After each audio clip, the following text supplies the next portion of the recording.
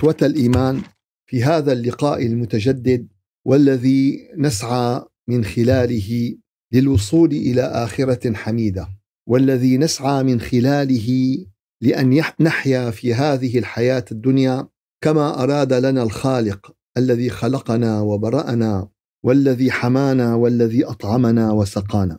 نحاول في هذا اللقاء فهم كلام الله عز وجل ومراده من هذا الكلام، هذا الكلام الذي أنزله وحيا قولا من رسول كريم هو الملك جبريل، نقله من الله عز وجل إلى نبيه الأمين، إلى نبيه الصادق، قولا كاملا وصلنا كما قاله جبريل إلى النبي محمد، ومنه إلى أهل الأرض قاطبة.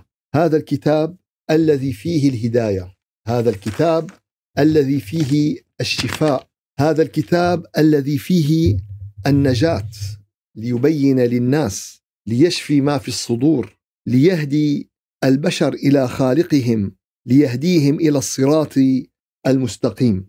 وصلنا إلى تفسير سورة النحل، وكما بينا في الأسبوع الماضي ما لعنوان هذه السورة من أهمية تدل على أن القرآن الكريم وأن الإسلام هو دين يدعو إلى العلم، دين يدعو إلى المعرفة، دين ابتدأ وحيه بكلمة اقرأ، اقرأ باسم ربك الذي خلق، خلق الإنسان من علق، اقرأ وربك الأكرم الذي علم بالقلم، علم الإنسان ما لم يعلم. هذا الدين الذي كله دعوة إلى المعرفة، وعلم آدم الأسماء كلها. فأن يكون عنوان السورة النحل أي يدرس النحل، هذا المخلوق العجيب، هذا المخلوق الرائع في نظامه، في خليته، في ترتيبه، في مملكته، في عسله، في طريقة عمله، النحل. وبعد هذه الإشارة الرائعة تأتي الآيات في منتهى الخطورة، تأتي الآيات للتنبيه، تأتي الآيات للدلالة، تأتي الآيات لإيقاظ بني الإنسان، تأتي الآيات لإنقاذ النائمين، لإيقاظ الغافلين. أتى أمر الله، أتى أمر الله فلا تستعجلوه سبحانه وتعالى عما يشركون. أتى أمر الله، رسالة مو من وكالة ناسا ولا من جامعة هارفارد ولا من الحزب الفلاني أو الحزب الفلاني، من خالق السماوات والأرض، من الذي خلق الإنسان ويعلم ما توسوس به نفسه وهو أقرب إليه من حبل الوريد. هذه الآية من جبار السماوات والأرض وهي من الرحمن الرحيم. أتى أمر الله، وهذا الإنذار والوعيد فيه ما فيه من الدلالة، فيه ما فيه من العظمة، فيه ما فيه من الخيرية. أتى أمر الله، فهذا الأمر الذي وصفه الله عز وجل في سورة القمر بقوله تعالى: إن كل شيء خلقناه بقدر. كل شيء في هذا الكون بقدر، سمعك بقدر، بصرك بقدر. سمعك في له مجال بداية ومجال محدود بين ترددين، لا يزيد ولا ينقص، فإذا نقص كنت سمعت للنملة وهي عم تمشي، وكنت سمعت للحشرة وهي على مخدتك، وكنت لا، في لك حد معين، في لك حد. فكل شيء خلقه الله عز وجل بقدر، وهذا الخلق البديع، هذا الخلق الرائع الذي هو بقدر لكل شيء، الرعد، البرق، المطر، كل ظاهرة بالكون بقدر. إذا زادت عن هذا القدر انقلبت من نعمة إلى نقمة. إن كل شيء خلقناه بقدر وما أمرنا إلا واحدة كلمح للبصر ولقد أهلكنا أشياعكم فهل من مدكر. وما أمرنا، فأتى أمر الله، وما أمرنا إلا واحدة كلمح بالبصر، فأتى أمر الله. الآية فلا تستعجلوا. طيب كيف لا تستعجلوا؟ كيف أتى؟ يعني أتى معناته أتى وخلاص، فكيف لا تستعجلوا يا أحبابنا؟ دائما في القرآن الكريم كل قضية مستقبلية، كل قضية مستقبلية هي في مجال التحقق 100% تأتي بصيغة الماضي، لا تأتي بالمضارع أو بالمستقبل، تأتي بصيغة الماضي. إذا زلزلت الأرض زلزالها ما صار استعجال، لا، الأمر صدر. إذا سيأتي زلزال الأرض نهاية الأرض ستأتي عاجلا أو آجلا، مسألة وقت. إذا الشمس كورت قال ما قال بدها تتكور، إذا النجوم انكدرت، إذا السماء انفطرت. فكل هذه الآيات أتت بصيغة الماضي للدلالة على حتمية التحقق. لا تفكر ولا واحد بالمليون ولا واحد بالمليار. اللي خلق لك الشمس هو قال لك إذا الشمس كورت، واللي خلق النجوم هو اللي قال لك وإذا النجوم انكدرت، واللي خلق الجبال هو اللي قال لك وإذا الجبال سيرت. فكل هذه الرسائل يا أحبابنا لإيقاظ النائمين، لإيقاظ الغافلين، لإيقاظ التائهين، لإيقاظ الضائعين، لإيقاظ اللي غرقانين بهالدنيا هي. أتى أمر الله فلا تستعجلوه. وبينا في الدرس الماضي كيف أن هذا الأمر هو أمر العذاب. فأوحينا إليه أن اصنع الفلك بأعيننا ووحينا، فإذا جاء أمرنا وفارت النور فاسلك فيها من كل زوجين اثنين وأهلك إلا من سبق عليه القول منهم ولا تخاطبني في الذين ظلموا إنهم مغرقون. فهذا أمر العذاب، هذا أمر العذاب، أمر العقاب من الله عز وجل. وكما أن هناك عقاب وهناك عذاب فهناك مخرج، ودائما هناك فئة ناجية في كل زمان، في كل مكان، في كل عصر، في كل أوان هناك فئة ناجية. فاحرص على نفسك أن تكون من هذه الفئة الناجية. قال هدول أنو جامع، أنو جماعة، أنو حزب؟ هدول لا لن جامع ولا لن جماعة ولا لن حزب، هدول فئة من المؤمنين في مشارق الأرض ومغاربها انطبقت عليهم معايير القرآن الكريم. شو هنين؟ قال فئة انطبقت عليهم معايير القرآن الكريم. ولما جاء أمرنا نجينا هودا والذين آمنوا معه برحمة منا ونجيناهم من عذاب عظيم. أول دلالة أن هؤلاء هم من المؤمنين. شو؟ من المؤمنين. قال ليش نحن شو؟ قال لا نحن مسلمين، نحن مسلمين اليوم مادة الإيمان مفقودة يا جماعة، مادة الإيمان غائبة. قالت الأعراب آمنا قل لم تؤمنوا ولكن قولوا أسلمنا ولما يدخل الإيمان في قلوبكم. نحن في مرحلة إسلام اليوم، هزائم في مشارق الأرض ومغاربها. ليش؟ لأن لم نبلغ مرتبة الإيمان، لأن رب العالمين تعهد وكان حقا علينا نصر المؤمنين. طب كيف في هزائم؟ هذه معناتها ما لنا مؤمنين، نحن مسلمين. ولو قلنا أنه نحن مؤمنين، ولو رفعنا شعارات الإيمان، ولو يعني إذا جيت أنا لا والله لبست كشكسير أبيض وحطيت سماعة صرت طبيب. إذا أجا واحد جبنا واحد حطينا له لفة ولبسناه جبة صار شيخ.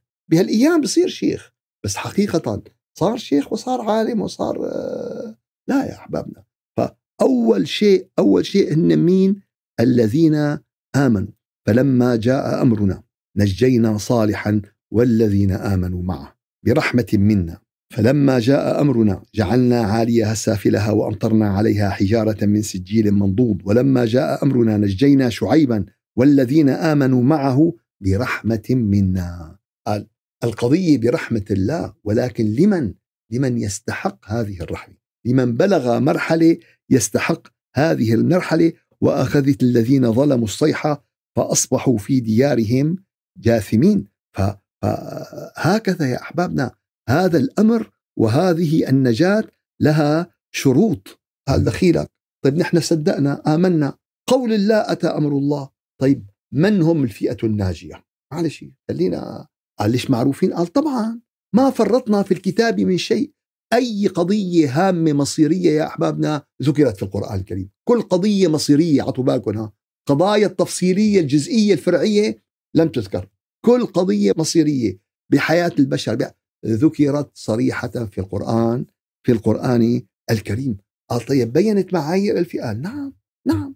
قال شو هي المعايير؟ قال هي أول وأهم المعايير ما ذكره الله عز وجل في سورة التوبة آية 24. سورة التوبة آية 24 اكتبوها بلوحات، علقوها بصدر البيت، بس خلينا نعلقها بقلوبنا، خلينا نعلقها بعقولنا، خلينا نعلقها بحياتنا بشكل عملي. قل يا محمد إن كان آباؤكم وأبناؤكم وإخوانكم وأزواجكم وعشيرتكم وأموال اقترفتموها وتجارة تخشون كسادها ومساكن ترضونها. كل شيء بحياتك، الآباء والأبناء والإخوان والنساء والأزواج والعشيرة والأموال والتجارة، كله، والمساكن والبيوت والمزارع والسيارات. طيب شو من هدول؟ ما بصير ناخدون؟ ما بصير؟ لا، خدون واشتغل فيهم، تاجر فيهم وكبرهم وزيدهم والله يبارك لك فيهم، بشرط. شو هو الشرط؟ قل إن كان آباؤكم وأبناؤكم وإخوانكم وأزواجكم وعشيرتكم وأموال اقترفتموها وتجارة تخشون كسادها ومساكن ترضونها أحب إليكم من الله ورسوله. شو أحب إلنا؟ من الله ورسوله وجهاد في سبيله فتربصوا حتى يأتي الله بأمره. الله أكبر، في أوضح من هيك؟ فتربصوا حتى يأتي الله بأمره. أتى أمر الله، فتربصوا حتى يأتي الله بأمره والله لا يهدي القوم الفاسقين. قال شو معناتها؟ قال معناتها يا أخونا يا أختنا، إذا كان الابن وكانت السيارة وكان البيت وكان الأخ وكان الأخت وكان الصديق وكان الرفيق وكانت الرفيقة وكان الحزب وكانت الجماعة وكانت الجالية وكانت شو اسمه وكان أحب إليكم من الله ورسوله وجهاد في سبيله. الجهاد هو بذل الجهد. شو هو الجهاد؟ هو بذل الجهد. بذل الجهد في مقاومة النفس. لما النبي قال لهم ها قد عدنا من الجهاد الأصغر إلى الجهاد الأكبر. الجهاد الأصغر هو قتال العدو، الجهاد الأكبر هو جهاد النفس والهوى. شو هو الجهاد النفس والهوى؟ هذا الجهاد، وجهاد في سبيل الله، جهاد بذل الجهد في إيصال الكلمة الصادقة، الكلمة الحكيمة إلى الناس، كلمة الهداية، كلمة الرحمة، كلمة النجاة. هذا بذل الجهد في سبيل الله عز وجل. وأحب إليكم من الله ورسوله. وقفنا بالصلاة، يعني وقفنا أمام محبوبنا. طيب ونحن عم نفكر بشغلة ثانية. أنت عم بتفكر بما تحب، أنت عم بتفكر باللي شاغلك، أنت عم بتفكر باللي أخذ عقلك، أنت عم بتفكري بالأمور اللي قال ما عم يطلع بإيدي، أنا عم بوقف بالصلاة تبدأ الملفات. طبعا يعني أنا طلعت بدي نظف الثلج، مالي لابس ثياب منيح، مرضت، شيء طبيعي. يعني إذا مالك مستعد، مين ما كنت. يعني اليوم رب العالمين في قواعد بدك تمشي عليها بالحياة، بدك تمشي عليها هي يعني الزعبرة والقفز فوق الحواجز هي لا تبني هي لا تبني إيمان، لا تبني. بدنا نكون صادقين مع أنفسنا يا جماعة. قال أنت تقف بين يدي الله، عقلك وين؟ مع مين؟ قال مع من أحببت. مخك مع مين؟ مع ما أحببت. أنت تصور ماذا الشيء اللي أحببته. شو؟ قال والله يا أخي أكلنا لك أكلة طعمتها تحت لساني. شو يعني طعمتها تحتك؟ يعني حبيتها. قال يعني ما بيجوز لك. بيجوز بس ما تفكر فيها بالصلاة ما بيجوز. بالصلاة تفكر بالأبوات والسجئات وفتة المقدوس بالصلاة ما بيجوز. فلذلك يا أحبابنا فكر بفلانة وعلتاني ما بيجوز. قال يعني ما تزوج يا حبيبنا، ما حدا ماسكك ما تتزوج، اعمل. ولكن الصلاة أنت تقف بين يدين الله عز وجل، القرآن أنت تقف وتقرأ أمام من أنزل هذا الكلام. ففي مواطن يا أحبابنا، في مواقف قلبك شو بحب. فاي الصبح أنت الدنيا برد يعني وأنا نايم متأخر، شو صلاة الصبح يا أخي؟ والله صعبة صلاة الصبح، شو صعبة بدك تقوم. والتهجد قال تتجافى جنوبهم عن مضاجع يدعون ربهم خوفا وطمعا. تتجافى جنوبه، بتلاقي قام على الفرشة بده يقابل حبيبه، بده يقابل رب السماوات، بده يقابل الرحيم، فشو كان النبي يقوم الليل حتى تتورم قدماه؟ ما بده يعذب حاله، وإنما غايب عن وجوده، غايب عن مادته، غايب عن. فهي محبة الله يا أحبابنا، هي المحبة الحقيقية لله عز وجل. لا شيء أمام الله عز وجل، لا شيء أمام رضاء الله عز وجل، لا يقف أمام شيء، لا مال ولا مرأة ولا ولد ولا طفل ولا. شو قال له رب العالمين لسيدنا إبراهيم؟ إجا سيدنا إسماعيل مثل ما يقولوا يعني على شفحة ولفحة، وجاء نبي ورسول، وجاء يعني كل المواصفات فيه، الطاعة، الأخلاق، وجاء بعد يعني 80 90 سنة، شي بيقولوا 110 سنين، شي بيقولوا 85 سنة. وبعد ما أسر له قلبه بيقول له اذبحوا. شو اذبحوا يعني؟ شو اذبحوا؟ قال له اذبحوا. اذبحوا يعني أخرجوا من قلبك. فهمنا القصة بعدين. مو المقصود إنه الذبح، إنما إنه اخرجوا من قلبك هذا القلب لله. والآية صريحة واضحة: قل إن كان آباؤكم وأبناؤكم وإخوانكم وأزواجكم، كل شيء بحياتك، أي شيء بحياتك، المنصب، الكرسي، الزعامة، كلها نازلة، كلها داخلة، أحب إليكم من الله ورسوله. أنا بعرف الله بيريد هيك، بس أنا يعني أيوة، برافو عليك، برافو عليك، ما بدي زعل فلان، أخي فلان إيده طايلة، فلاني ما بعرف شو، فلاني كذا وفلاني. يا أحبابنا، الله هو الحق، والحق أحق أي يتبع. أحب إليكم من الله ورسوله وجهاد في سبيله. قال إيه؟ قال فتربصوا. ما قال تاركين صلاة، ما قال مانعين زكاة، ما قال ما بيصلوا جماعة، عطوا بالكم يا جماعة، ما قال ما بيصوموا رمضان، كل هدول ما فتح سيرتهم.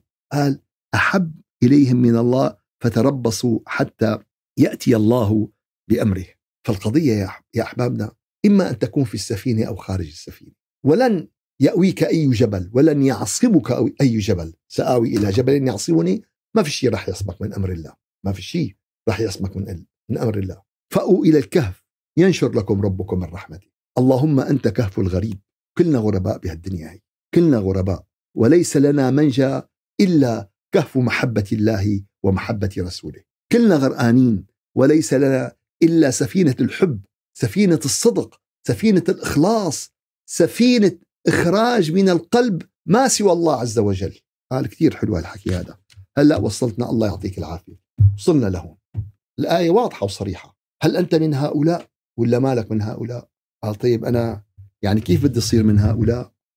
قال كم أستاذ رياضيات عنك بحياتك؟ قال يعني 15 أستاذ، ولغة عربية ولغة إنجليزية ولغة. طيب من هو أستاذك في مادة حب الله؟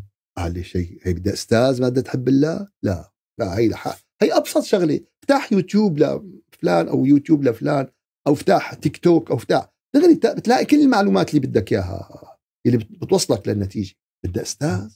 طيب إذا قلنا ما هي دلالة هذه المحبة، إذا قلنا لحالنا يعني بدنا نعرف صفات المحبين هدول، شو صفاتهم؟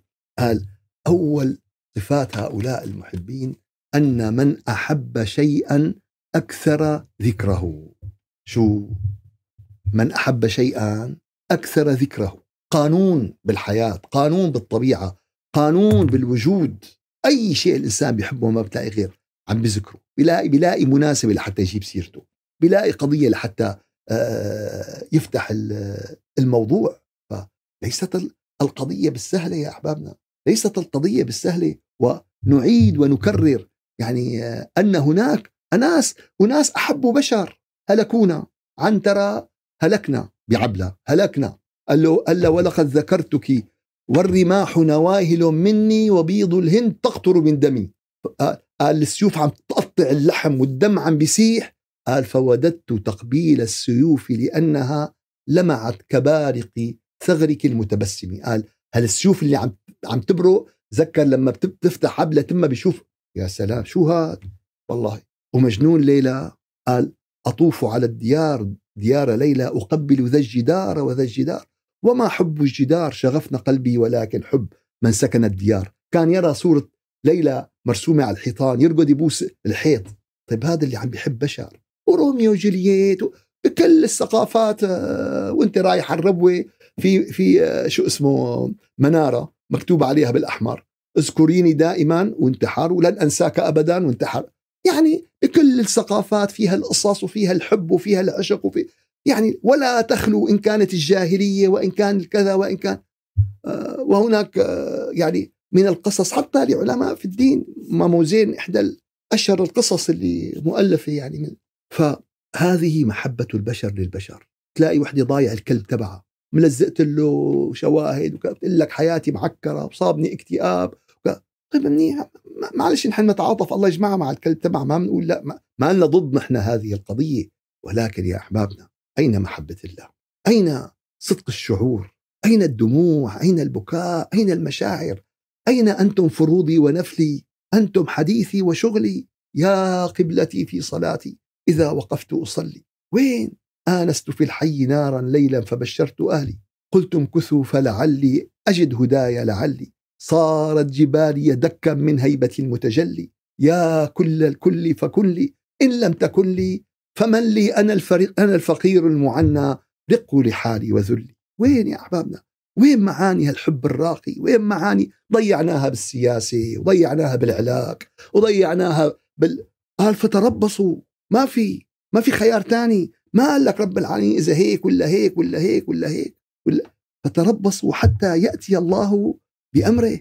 فبدك إذا ما عندك الحب هذا، إذا ما عندك الذكر، إذا ما عندك الصلة بالله عز وجل، ابحاث عمن يوصلك إلى هذا الحب، ابحاث عمن يوصلك إلى هذا الذكر، ابحاث عن اللي واحد يساعدك ياخذ بإيدك. دور، روح، هذا أهم شيء بحياتك اليوم، أهم من شغلك وأهم من وجودك وأهم من حياتك فتربصوا حتى يأتي الله بأمره.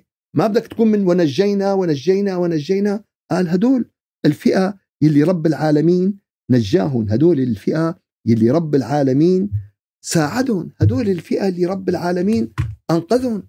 فوين أنت بهذه الفئة؟ قال وكذلك الأمر، هؤلاء الذين أحبوا الله عز وجل، وهؤلاء الذين ذكروا الله عز وجل، وهؤلاء الذين وهبوا حياتهم لله، وهبوا حياتهم لله، وهبوا وجودهم لله. أما والله قال له قليت الخلق طرا في هواك، وأيتمت العيال لكي أراك، ولو قطعتني في الحب إرما لما حن الفؤاد إلى سواك، إلهي عبدك العاصي أتاك مقرا بالذنوب وقد دعاك، فإن تغفر فأنت لذاك أهل، وإن ترفض فمن يرحم سواك. أحبابنا، محبة الله لهتنا الدنيا عنا اليوم، أشغلتنا الدنيا، أشغلتنا الحياة، أشغلتنا الهموم، أشغلنا الرغيف ولقمة العيش، أشغلتنا السيارات والبيوت والناس، كل شيء أشغلنا عن إيش؟ عن الله. شو النتيجة؟ قال فتربصوا حتى يأتي الله بأمره، والله لا يهدي القوم الفاسقين. شو معناتها؟ قال معناتها هذه الحالة اللي أنت فيها أو أنت فيها أو نحن فيها هي فسوق، يعني خروج عن ماذا؟ خروج عن الصراط المستقيم. خروج شو؟ فسق، خرج عن الطريق. أي طريق؟ قال خروج عن الصراط هو خروج عن الصراط المستقيم. لذلك يا أحبابنا، لذلك شو الحل؟ قال هي الحل الأول.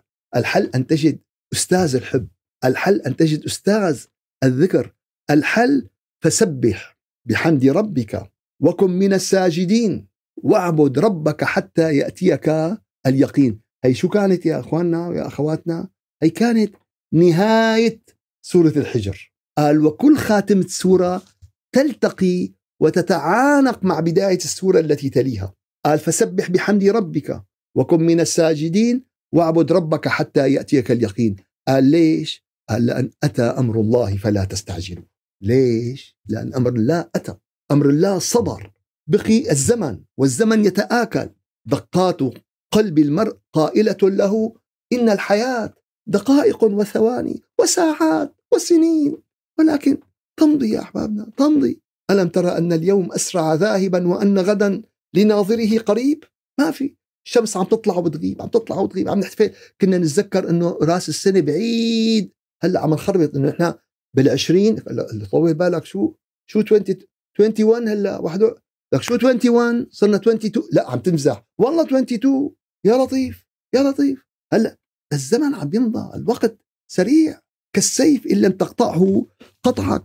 فلذلك الخطة الثانية، النصيحة الثانية، فسبح بحمد ربك وكن من الساجدين. فتسبيح، والتسبيح هو ذكر بالقلب واللسان والعقل والجوارح. تسبيح وتنزيه الله عما يليق. أما اسم الله فهو في القلب، سبحان الله، فهو ذكر راقي، ذكر مركب. فسبح سبحان الله، واحمد كمان الحمد لله. فسبح وحميد، فسبح بحمد ربك وكن من الساجدين. وتعرضنا إلى السجود بأكثر من لقاء وبتوسع وبإسهاب. واعبد ربك حتى يأتيك اليقين. أتى أمر الله فلا تستعجلوه. قال مين اللي بده يستعجل؟ مين اللي بده يستعجل؟ من المستعجل بأمر مسيء؟ قال اللي بيستعجل بأمر مسيء هو غير المؤمن. اللي بيستعجل هو ماله مآمن، هو ماله مصدق، هو مستهزئ، هو في حال السخرية إنه وين العذاب؟ وين يلا فرجونا إياها، أنتوا اللي عاملين حالكم جماعة القيامة وجماعة رب العالمين، وين شو اسمه؟ لا في هيك بيختم لك إياها بالأخير، بيقول لك لا في جنة ولا، إذا أنت زنجيل وعايش بهالدنيا أنت بالجنة، طفران كذا أنت بالنار. خلص خصنا أبو عدنان من عنده نهى القصة، ريح حاله على الأخير، ما في لا هذا ولا. واقع حالنا هيك عم بيقول، واقع حالنا. وينك أنت؟ قال سمعت الدرس؟ والله مالي فاضي، ما عم خلص شغل للساعة 11. طيب منيح، متمانية خليها لل9، خليها للهذا، وخلي هالساعة عود ركز فيها بهالآيات، عود حط هالمعايير طبقها على نفسك. والله يا أحبابنا يعني هذه الآية في سورة التوبة والله مخيفة، والله جدير بكل واحد فينا بعد الدرس حطها قدامك اقراها مرة وتنتين وثلاثة شوف حالك انه انت بقى من ضمن الفئة اللي راح تنفذ ولا من الفئة اللي لا، اللي خارج القوس. من جماعة سآوي إلى جبلين يعصمني، من جماعة العلم والتكنولوجيا. مع العلم نحن ومع التكنولوجيا، ولكن مع الإيمان الذي هو أساس العلم وأساس التكنولوجيا. فلا تستعجلوا، فالذين يستعجلون هذا الأمر هم الذين لا يؤمنون به. قال تعالى في سورة يونس: قل لا أملك لنفسي ضرا ولا نفعا إلا ما شاء الله، لكل أمة أجل، إذا جاء أجلهم فلا يستأخرون ساعة ولا يستقدمون. قل أرأيتم إن أتاكم عذابه بياتا أو نهارا ماذا يستعجل منه المجرمون؟ عم تستعجلوا على هاد؟ عم تستعجلوا العذاب؟ مو إنه بيستعجلوا التوبة؟ مو إنه بيستعجلوا العودة إلى الله؟ مو إنه يلا وين شو اسمه؟ فلا ثم إذا ما وقع آمنتم به الآن وقد كنتم به تستعجلون. ثم قيل للذين ظلموا ذوقوا عذاب الخلد هل تجزون إلا بما كنتم تكسبون. وكذلك قال تعالى في سورة الحج: ويستعجلونك بالعذاب، عم يستعجلوك بالعذاب. طيب رب قائل يقول: طيب طالما عم يستعجلوا خلي رب العالمين يعذبون، خلي. لا، في مواعيد قائمة ما بتتقدم ولا بتتأخر، بناء على علم الله، بناء على حكمة الله، بناء على معرفة الله. نحن بدنا الأمور بناء إنه ليش الله تاركه لهلا، ما شايفين الأولى أساس يعني بدك إياها على كيفك أنت. البعض بده إياها حسب غبائه وقلة فهمه وقلة معرفته، نعم، واستعجاله وعدم استعداده. هيك بدنا الأمور. ما بيمشي الحال يا أحبابنا، ما بيمشي الحال. ويستعجلونك بالعذاب ولن يخلف الله وعده وإن يوما عند ربك كألف سنة مما تعدون. يعني أمه لسيدنا موسى يعني دعت على فرعون، تدعي على فرعون، زتت ابنها بالنهر، قلبها عم بيغلي غلي. يعني رب العالمين دغري يعني غرقوا لفرعون تاني يوم، ولا بقي عشرات السنين يذبح أبنائهم ويستحيي نسائهم. النبي عليه الصلاة والسلام ما دعا على قومه ولكن دعا على أفراد، فأتاهم العذاب لاحقا، في منهم ببدر، في منهم بعدين، في منهم بالسفر، في منهم ما دغري قال من هون. رب العالمين في شيء خاص بالله، بعلم الله، بحكمة الله. رب العالمين من أسماء الصبور. أما لو كل واحد بيعمل ذنب رب العالمين عاقبه، ما لقيت حدا بالبشرية موجود اليوم، كان كله مدفون، كله معذب وكله. فلذلك ويستعجلونك بالعذاب ولن يخلف الله وعده وإن يوما عند ربك كألف سنة مما تعدون. وكأي من قرية أمليت لها وهي ظالمة، أمليت لها، عطيتها، مديت لها نفط ومال وذهب وعز وناطحات سحاب، أمليت لها وهي ظالمة ثم أخذتها وإلي المصير. قل يا أيها الناس إنما أنا لكم نذير مبين. هي الحج حتى الآية 49. يا أحبابنا والله في هذا القرآن من الهداية، والله في هذا القرآن من الروعة، والله في هذا القرآن من البيان. ساويناه غني، ساويناه مقامات، ساويناه بس همس وصفير وقلقلة وادغام بغني وادغام. أدغمنا معاني الدين وأدغمنا فهم الدين وين رايحين يا أحبابنا؟ وين هالمعاني هي؟ وين؟ أفبعذابنا يستعجلون بسورة الشعراء الآية 204. أفبعذابنا يستعجلون، استفهام استنكاري. معقول؟ كمان بسورة الصفات أفبعذابنا يستعجلون، كمان عم يستعجلوا العذاب. أتى أمر الله فلا تستعجلوا. وقال تعالى في سورة العنكبوت ويستعجلونك بالعذاب ولولا أجل مسمى. عند رب العالمين آجال، لكل شيء أجل، لكل شيء أجل. فالأجل آتي يا أحبابنا، كلياتنا أجلنا آتي. يعني مو بكرة بعد بكرة، مو بعده اللي بعده، واللي بعده اللي بعده. يعني بيروح مرض بيجي مرض، بيروح مرض بيجي ألعن منه، بيجي أسوأ منه، بيروح الثاني. والأمور كل مالها عم بتضيق يا أحبابنا. يلي ماله شايف أننا نسير على هرم. شو يعني ماشيين على الهرم؟ الهرم كل ما طلعت كل ما بتضيق، كل ما طلعنا كل ما عم بتضيق، كل ما. وهذا طبيعي، هذا عم نقترب أكثر وأكثر من الوعد الحق، إن كان لأمة أو كان لمدينة أو كان لجماعة أو كان لفرد. كله له آجال، وهالآجال تستوفى. ويستعجلونك بالعذاب ولولا أجل مسمى لجاءهم العذاب وليأتينهم بغتة وهم لا يشعرون. يستعجلونك بالعذاب وإن جهنم لمحيطة بالكافرين. فأتى أمر الله فلا تستعجلوا.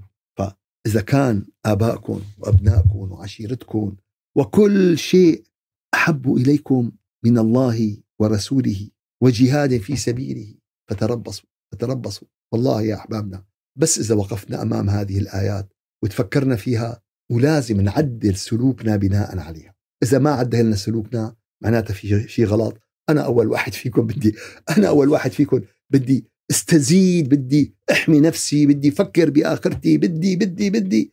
القضية ليست مزح، إنه لقول فصل وما هو بالهزل.